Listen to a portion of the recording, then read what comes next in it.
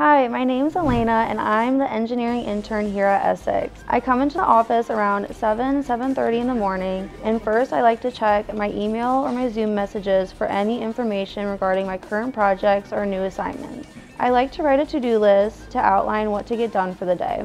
Sometimes there are 3D prints requested from throughout the business that need to be completed at headquarters.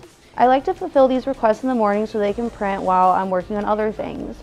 So after checking my email around 9 a.m., if there are any print requests, I head downstairs to get the process started. 3D printing consists of making sure the print machines are up and running, the print trays are clean, and that there is enough material in the machines. If there is a print that is completed overnight, I take the print out of the printer and remove the support material. I then sand off the print stamp and rinse off trays and then start the new print request.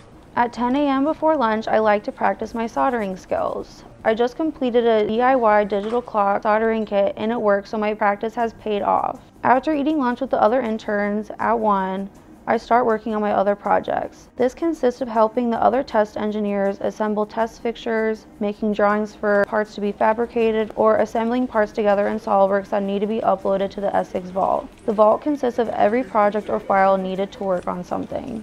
If I don't have any project work, I like to help out the other 2 facilities on their help desk tickets. This is usually around 3 p.m. Help desk tickets consist of making drawing changes either for the company or the customer.